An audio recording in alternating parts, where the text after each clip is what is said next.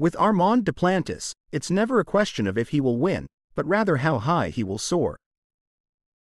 The 24-year-old Swede has shattered the pole vault world record 8 times, continuously pushing the boundaries of possibility centimeter by centimeter. And on a warm night at the Stade de France, at 10:15 p.m., with the track events long concluded and everyone still seated, he achieved it once more. The competition truly began when Duplantis cleared 6.00 meters. Greece's Emmanouil Karalis and USA's Sam Kendricks attempted but did not match him, securing bronze and silver in that order. That left the Mondo spectacle. After a few quick embraces with his parents to commemorate the gold, Duplantis walked across the track and began his effort, first surpassing the Olympic record of 6.03 meters established by Thiago Braz in 2016, although it seemed Braz had emotionally moved on from that record. Kendricks roused the audience as Duplantis soared over 6.10 meters with ease. The bar was raised to the world record of 6.25 meters.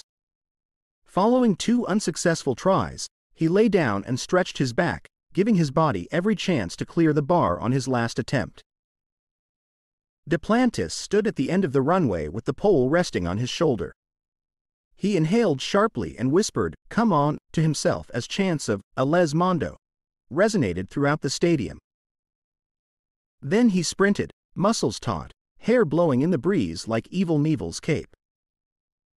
He placed his pole in the box and propelled himself into the air in one fluid motion, bending his body into a flawless right angle before withdrawing his arm from the pole.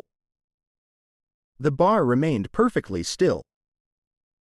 He was in celebration mode before gravity had even brought him down onto the mat.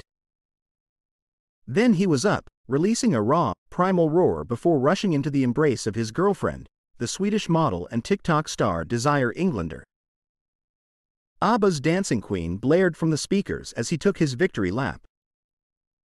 "I can't find the words to describe what I'm feeling," Duplantis remarked after the chaos settled.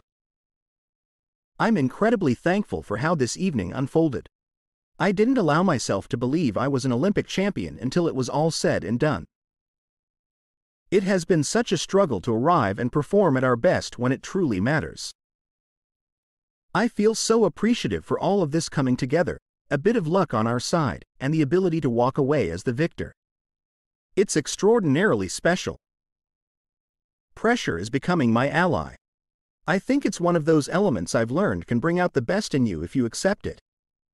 I felt I was truly in the zone and performing excellently, and I sensed that during my prelims.